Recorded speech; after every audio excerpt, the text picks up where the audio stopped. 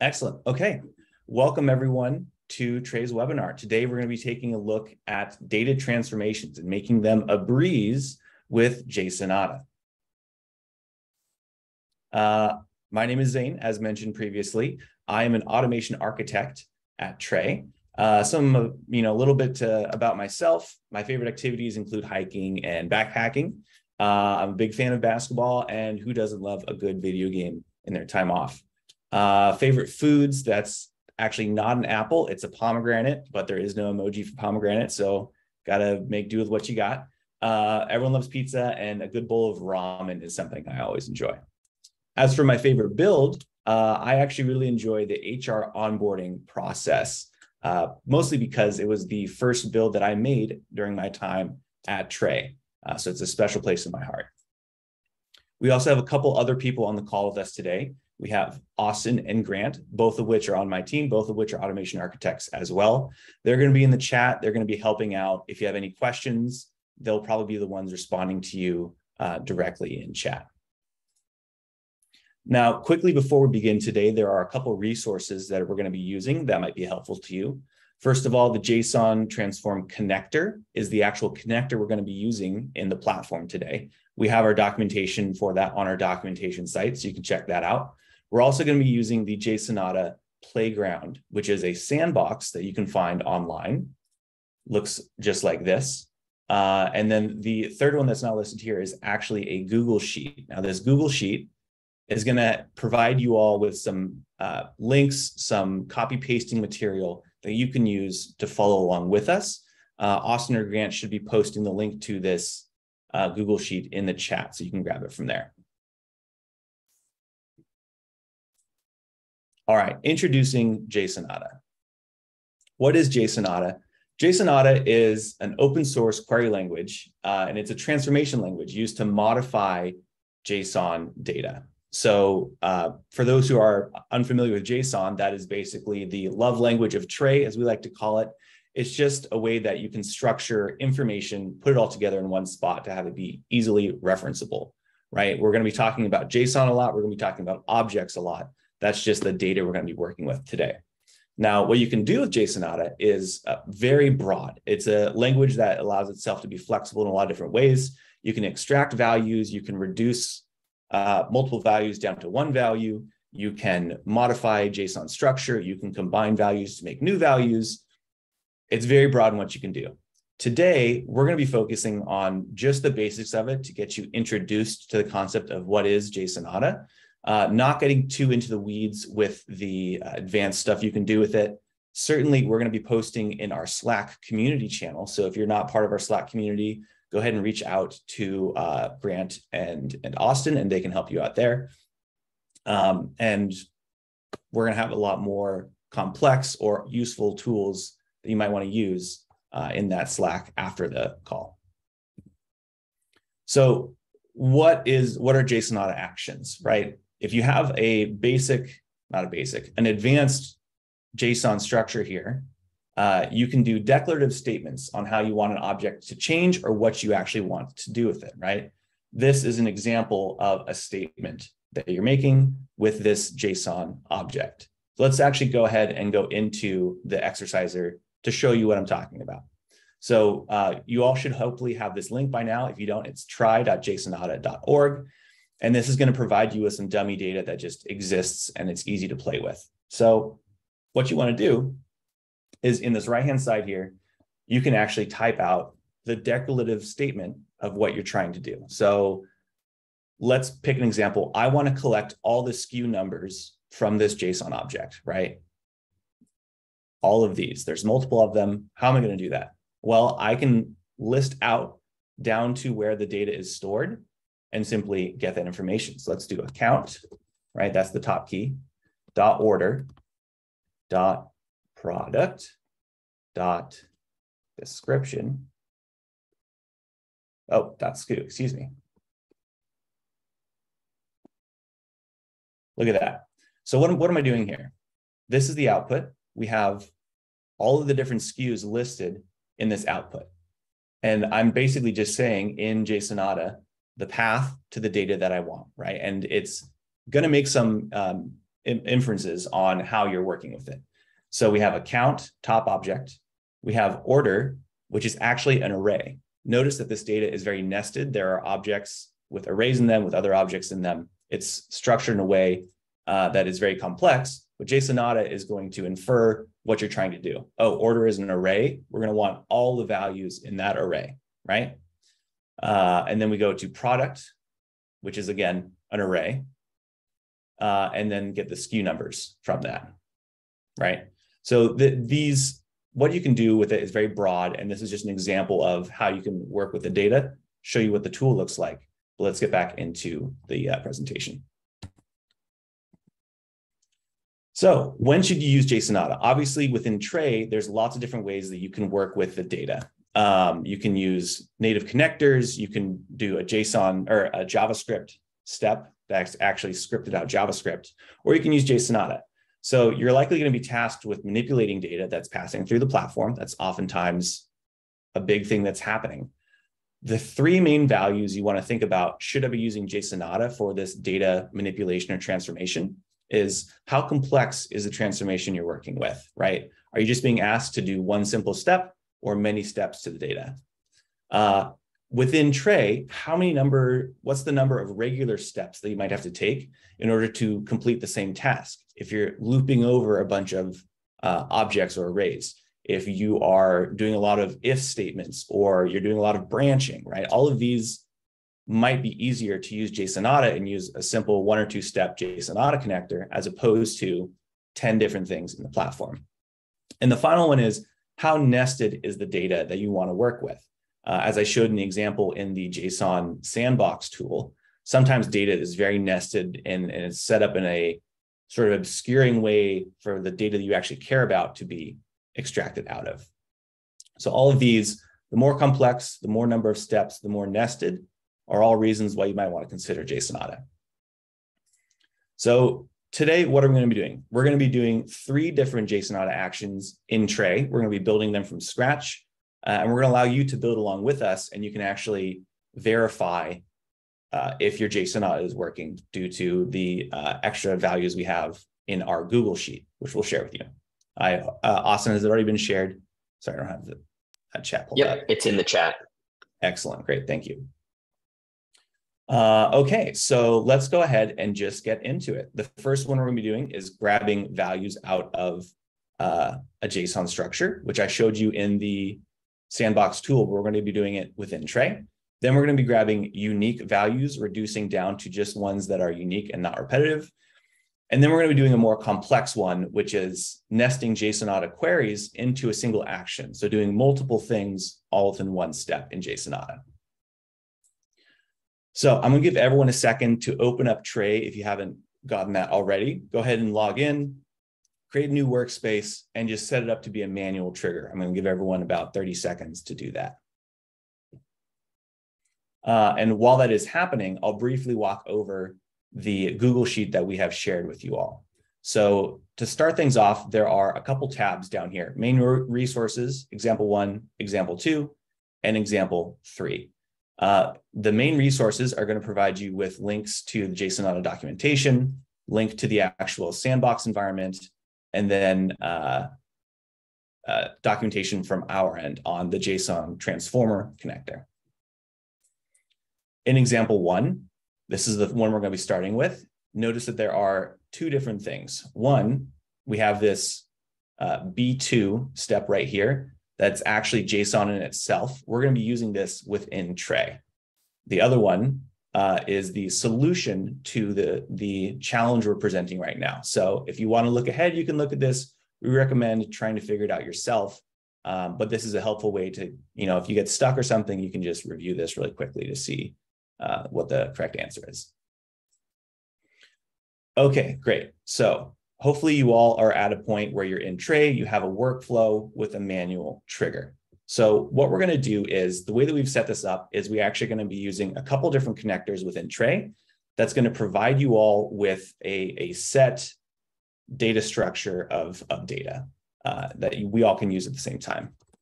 So go ahead and add a new step. That is the training Salesforce step. And the first thing you're going to want to do, as is true with all steps in Tray, is authenticate. So you can go ahead, if you already have an existing authentication. If you've done these before, you will, but if you don't, that's totally fine. Just go ahead and make a new one. All you have to do is create your email. There's no extra authentication steps that need to happen. This is just for our end to see who's using the connector. Once your connector is authenticated, you go to the step inputs. What this is going to do, it's going to output just an object of data that we care about and we're going to use today. So you're going to be using the find records operation, and you're going to be using the contact record type. So I'm just going to go ahead and run the workflow, and let's see what the data is that we're going to be working with.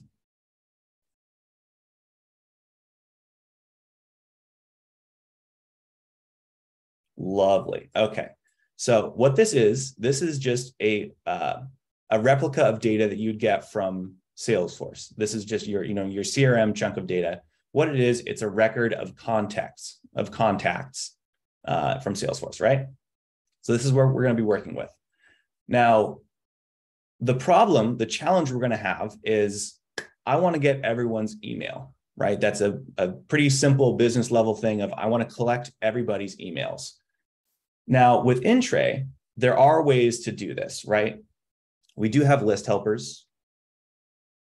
And in this list helper, there's an action called pluck. This is a pretty common tool that a lot of people use on the platform. A lot of people who are on the call today might be familiar with it. If you're not, that's totally fine. Now you know about it. And what this does, you pick the list of data, right? These records, and then you pick the key that you want to pluck out of it, right? That's what this step does. We're not going to use this today. We're going to be using the JSONata Transformer, but just to ground you in a location you might be familiar with, this is sort of what we're doing.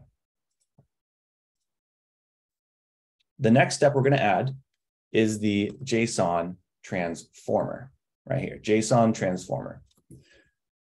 Now, this is the step that we're actually going to be doing our JSONata queries with, right? You can see here this JSONata query. This is where you're actually going to type the declarative statement that you want to do. The JSON data is the values that we're going to be going through and trying to do our declarative statement on. So what I'm going to do is I'm going to actually use the sandbox to first identify what I want to do, and then take the answer that we find in the sandbox and put it into Tray. So I've just copied this output. You can do that yourself. And just paste it into the exerciser. Excellent. Now, if you remember, I said what we're trying to do is we're trying to get the emails from every record. So how do we go about doing that? If we're being declarative in nature, we're just going to say records.email. It's as easy as that, right? Look at that. We already have all the emails in a nice, beautiful list ready to go for us. And that's how easy JSONata is. It's pretty remarkable, honestly. So if our JSONata query is going to be records.email, we need to make sure that the data we're working with is going to be linked appropriately. So for the purposes specifically of this call, I'm going to ask you to make a property here that says records. So the JSON data, instead of just using the connector like this and going here, make a property that says records and then bring it over here to records. The whole purpose of this is just to make sure that the inputs and outputs for these steps match for the final step, which we're going to show right now. Notice that we have paste at the end of your workflow this JSON data. So I'm going to be copying this, this JSON here. This is B2, right? Copy the entire cell. And in Tray, I'm going to right click right here, paste. Look at that. So the JSON in the Excel sheet is actually a connector step that we've pre-configured in Tray. And notice here on the right-hand side, we're basically sending your JSON output, the response that you get from this step, to a webhook that we're listening to that will verify whether or not your output is the correct one that we think you should get, right? The only thing you need to add here is your email. You can go ahead and fill that out. If you fill this out, Austin and Grant, who are watching behind the scenes, can look at your inputs that are going through and can tell you, whether things are good or not. So let's go ahead and just run this, right? We have my records. We have a records.email. Let's run the workflow.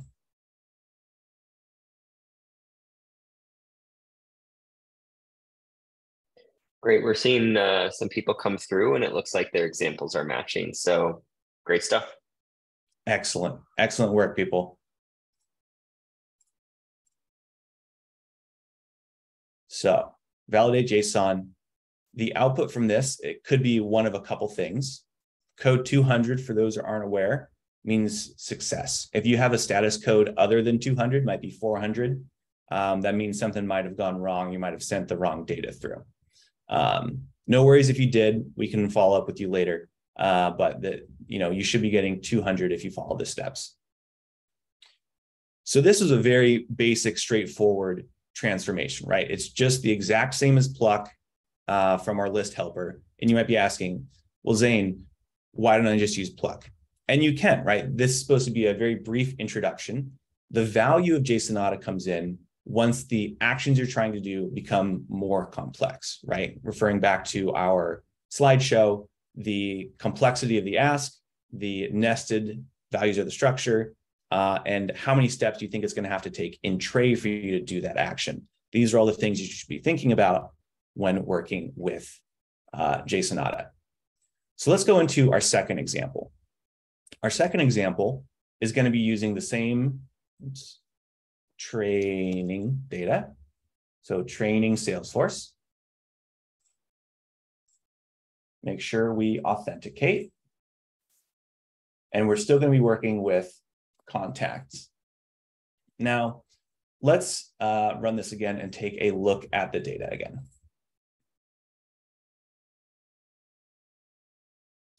Hey, Zane, when you go through this, would you mind just showing the authentication for the training step and that it only requires an email?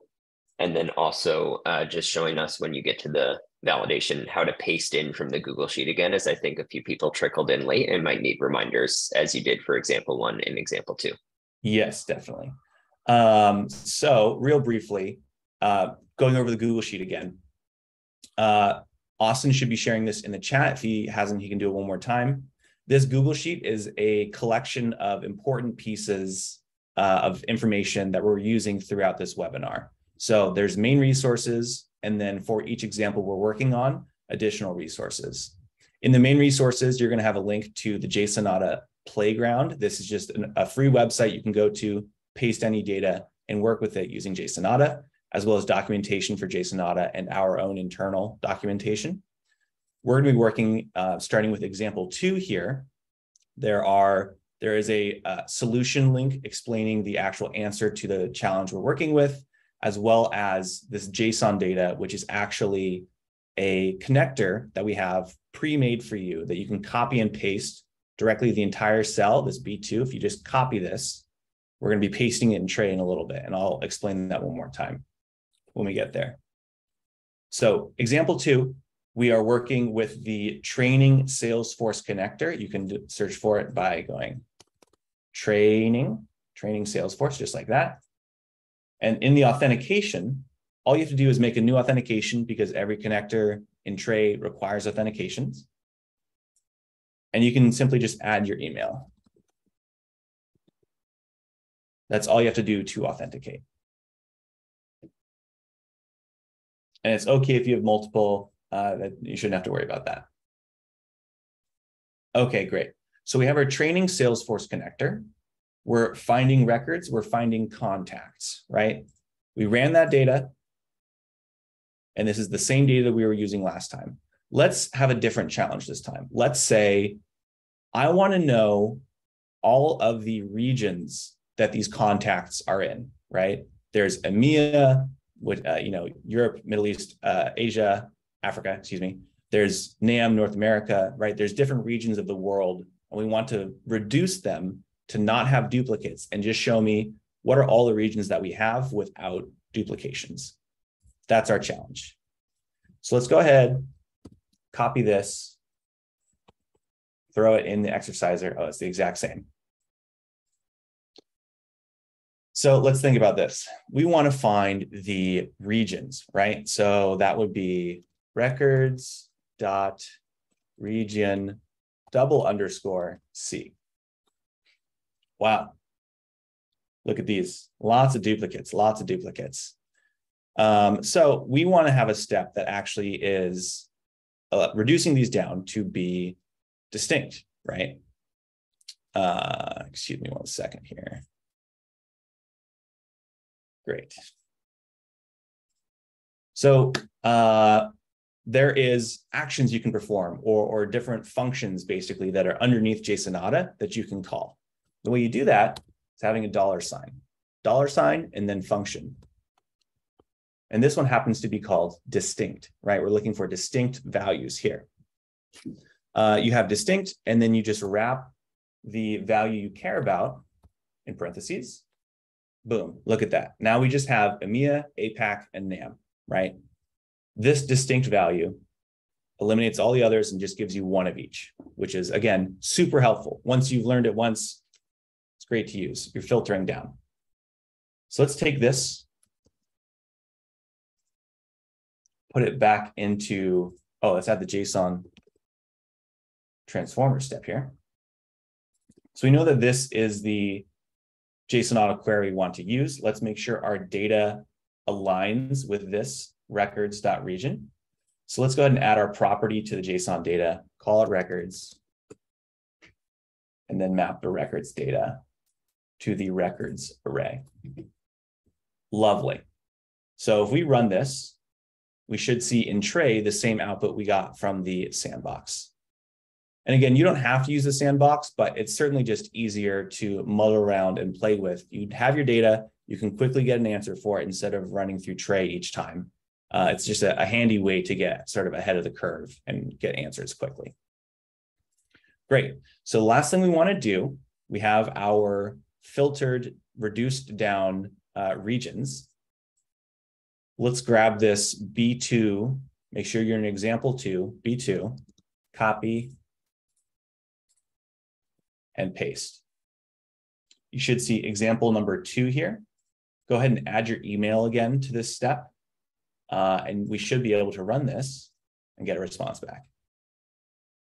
Awesome. Thanks, Zane. Do you mind just pointing out very clearly exactly where people can throw their email, as we're seeing, for example, 2 a lot less emails and some 400s. And so it helps us if y'all enter your email there so that we can kind of hit you up and say what you might need to do in order to get to green. Lovely, lovely. Yeah. Really quickly, we have the validate JSON step. When you click on it, you have this pop up on the right side. There's this query parameter that says email. If you wouldn't mind adding your email right there, that would help. Also, please keep in mind, make sure you're not using the old validate JSON from the previous example. They actually have different values. So make sure you're not using example 1 and you are using the example 2 copy paste. Another way they could just update the query parameter. Yeah, exactly. Yeah, yep. I was gonna say you can just change this to O2 instead of O1. Cool. And while we're waiting for results to roll in, there was one other question from Ava that I thought we might want to echo a little bit to the rest of the group. Why is it, can you remind us, that we don't map directly to records from the JSON transformer and we add a records property beforehand? Do you mind walking through that one more time? Yeah, so this is just a helpful tool that we have on our side, right? This validate JSON step is expecting the data to come through in a very specific way. And so by having it set up to be calling the records, we can just use this records.region right here, because we are basically taking this Salesforce 1 records. If we just use that as the output, we're actually going to be working with an array, right? And so by declaring the JSON data to have a records object, or have the JSON data be an object with the records key existing within it, all of a sudden, we now have an object with the records key being an array. So it helps for our own internal tools to make sure that we're validating correctly. In theory, you can just map the JSON data to something and just make sure that whatever data you're working with is looking at the correct JSON path or endpoint to get the data correctly out of it, right? Yep, great point, Zane. And it also helps translate between the exerciser and tray a little bit more seamlessly, as if you do copy and paste between the two, which we recommend. Having that extra property built in can make it easier to copy paste between the two because your query stays consistent between the two. Cool. So the only people that we're seeing a 400 with at this point are people not including the emails. So I think we're all set on exercise 2. And we'll keep answering your questions in the chat. Thanks. I do see one question from Jonathan. Is part of this webinar going to be going over how to manipulate the data and then do bulk functions? Great question. We're just touching on lighter concepts right now. Our next example is going to be multiple functions within one JSONata call. For the more complex ones, such as actually outputting restructured entire objects, that's something that would be a great question to ask in our Slack community. We're going to have further examples posted there after this webinar, so you can follow up there. Okay, so example 3. This one is going to be slightly different than our first 2 examples in that we have both a starting connector we're going to be adding, as well as an ending connector that we're going to be using to validate. So if you come to example 3 in our Google Sheet, B2, we're going to copy that and paste it in here. You should see get Slack trigger example. Now, if we go ahead and run this,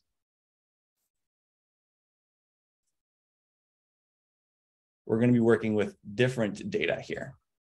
And this is something you might expect from an actual API call, right? We have that response, status code, and then body of data, etc. Now, I'm going to really quickly also just copy paste this ending connector here, just make sure we have it. Paste it right here. And then let's talk about what we're trying to do in this example. So what if we want to get just one piece of a string in this whole list of data, right? Let's say we want to grab this campaign ID, right? It's in a big nested object, and we want to filter down to just grab this. What does that look like? Let's copy this and throw it in our JSONata exerciser. So let's think about this. The first thing we want to do is find it here. This is in text. So this is going to be response.body.data.text. Ooh, wait a minute. We got an array. So in this body.data.text, body.data is an array. And in that array, there are objects, multiple objects with the .text key. So it's grabbing each of those objects that exist, right? We have text in this one, text in this one, text in this one. So we actually want to be filtering this down, right? So we care about this one. And so what we want to do is find the one that has campaign ID, because none of the other texts have that, right? So what if we try, let's do square brackets here, and we're going to be doing another one of the JSONata functions you can do, contains, right? $ contains, and then parentheses. What do we care about? We care about the text key containing, what's the text? Campaign ID. Lovely. Look at that. So we had a bunch of different text keys, right? So we're saying, ooh, which text key contains the campaign ID? This is the one that we want. Great, lovely. We want to get the text field from this. So let's do a .text after this. Aha, we have just the text we care about. But we want this. We don't want this, right? So we have this declarative statement, we have a function that's doing it, but we actually want just this substring. Well, great news, JSONata has another function, $substring.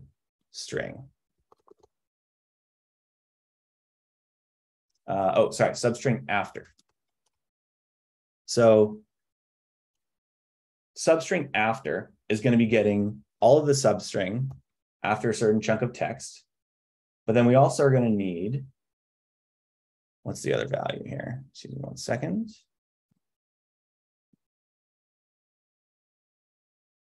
So in this substring after, we are declaring the string that we have, right? We found the text to be the campaign ID and then the value we care about. So we're going to have substring after, parentheses at the front, parenthesis at the end, and then after text, we're putting a comma.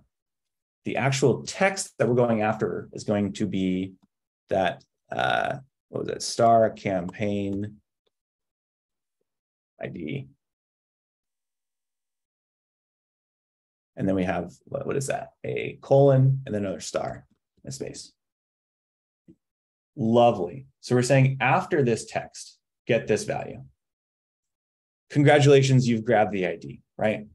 And this is getting a little bit more complex. So don't worry if it's taking you a second to break down what's happening. We have a function, we have a sub function, and we're getting different values out of it. So we didn't want to get too into the weeds with JSONata. It's extremely powerful in what you can do. But we just want to show you that there are more complex things that you can grab. So I'm going to take this value right here. We're going to have a JSON Transformer step. And throw that query in. So let's just make sure that our data is mapped appropriately there. The value we care about this time is actually not records. It's going to be response. Right? Because the first key that we care about here is the response key from this output step. Lovely. So we have the substring collection. We've got our contains. We're mapping from the original Slack notification here. And then this validate JSON step, make sure to add your email. It should be example number 3, email. Let's go ahead and run it.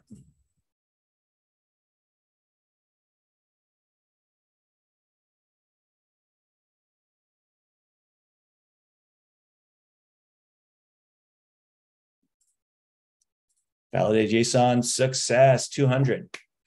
Did it. Okay. I'm going to give everyone a few seconds to run this themselves. But this was the end of our 3rd example. Now, obviously, we only used 2 of the functions that exist underneath JSONata, but there are many functions you can use. You can do mapping functions, reducing. You can do math problems, right? We go back to JSONata Exerciser and refresh it. The starting example they have here is this, example data, and then they're doing a sum. So you can do math. You can add texts together, right? You can build entire new objects based off of existing data in old objects. You can put strings together, put them into an array, put that into an object, and then have a new object output, right? All of this is doable. You just have to know JSONata, and this is a brief introduction to the tool and how you can use it in Tray. So at this point, I'm going to open it up to the floor for general questions you all might have. As I mentioned before, we have a Slack community. We're going to be posting more examples, and you can have follow-up questions, do more in-depth dives into problems that you may have that we can help you out with, all in the Slack community. So I encourage you all to go over there for that. Awesome. Zane, we're already seeing 7 responses, and they've all gone green for example 3, but we are seeing less responses. So it might be good to just step back into the exerciser and quickly navigate through the variations of what you did there while we're letting some questions come into the chat. Sorry to interrupt, Grant, as you came on there too. Definitely. No worries. Was just going to say, when we get to the point, if folks do want to ask questions live, if we have some time, just feel free to use the raise hand feature in Zoom, and we'll take you off mute one by one. Great. Okay, so I'm going to briefly walk through the flow again and sort of the logic process of how we might get it. So what do we care about? We care about this campaign ID, right? Okay, so declarative, we need to find where that is. It's going to be in response dot body dot data, and then it was a text, so dot text. Great. We see that there are 3 objects with the text key that exist in the body data. The one that we actually care about is this one, right? And so to find a way to identify just this one, we need to have a contains statement, right? So let's go ahead and add that contains statement. Contains, and then, oh, actually, this needs to be square brackets. Contains. The text is the key that we care about because we already have down to the text objects. And the key we care about is called text, and the actual text we care about is campaign ID, right? If we did something else here, let's do markdown. What was it? Oh, I see, right. So let's do a different example. Type with markdown. You do type and then markdown. That's still going to give us all 3, right? So you have to make sure that the contains value is unique. Text, campaign. Lovely. So we have this. Then we want the dot text. That gives us the actual string value. And to break down just this last piece that we want, that's where we bring in the substring after. Add the parentheses. We're going to go through and add the comma here. So what's the substring we actually care about? It's going to be star campaign underscore ID colon star space. Great. And that's why, using this sandbox is extremely useful because you can iterate pretty quickly through this and get it done in a clean fashion. So this is the final number that we want. If you're still having trouble with like the syntax or something, reminder that in the example 3, we actually have, for each individual stage that I've walked through here, we have solutions. So you can, if you're stuck on a specific area, go to the query stage solution, start from there, see if you can get to the next step.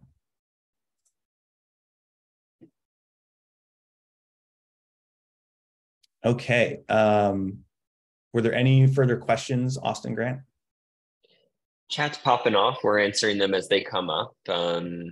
But I think in terms of general questions, I feel like we're in good shape right now. What are you thinking, Grant? I would agree. I think we've gotten to most of them, and we have a couple follow-ups on our side. But if there are any other questions, folks can feel free to ask them in the chat or even raise your hand if you want to speak live. Cool. And then the only thing I would add is something that Mike from our team has been promoting in the chat to a few people is we do have some updated documentation. We'll be making sure to share that with everyone in the Slack community and in our follow-up emails. And then we'll also be demoing a few of those common use cases. One use case that came up in the chat that is a great one is, can you rename keys in JSON? And that is something I know we have built a few internal workflows using the JSON Transformer to do that. So exactly, we'll be talking about some of those, and hopefully, everybody can share how else you're using this connector and inspire more use cases for that. But we'll definitely make sure there's some information about that one in the community. Elliot, I see your question. What would be the contains function to match an exact string? The contains is looking for, does it at least contain this value? So if you want to find an exact string, you could just include that exact string in this like text field right here.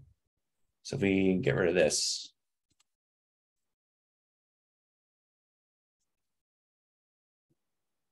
right? If you wanted to find the exact value here.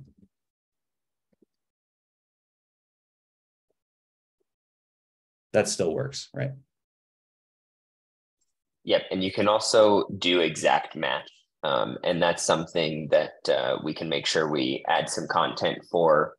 Elliot, we can make sure to have content for that so that it's clear and documented for you, and we'll post that in the community as well.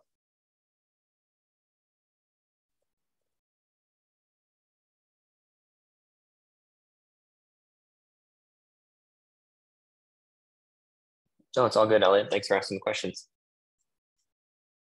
Connor, I see your question. Are there plans to update the connector to have some basic functions or queries included so people who are newer to JSONata have a starting point? I don't know that off the top of my head. That's excellent feedback. I can certainly follow up. If you go to our Slack community, we can follow up with more information there, but don't have it on hand.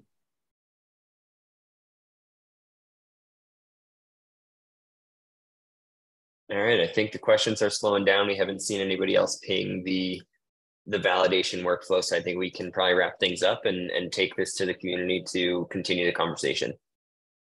Great. Thank you everyone so much for attending, for following along. There is a wrap-up poll that we're posting. If you wouldn't mind filling it out before heading out, that we'd greatly appreciate that. But thank you all for coming to the webinar. Thank you all for using Tray. We hope this was informative and helpful. And we look forward to seeing all the great things that you build with Tray in the future. Thank you very much.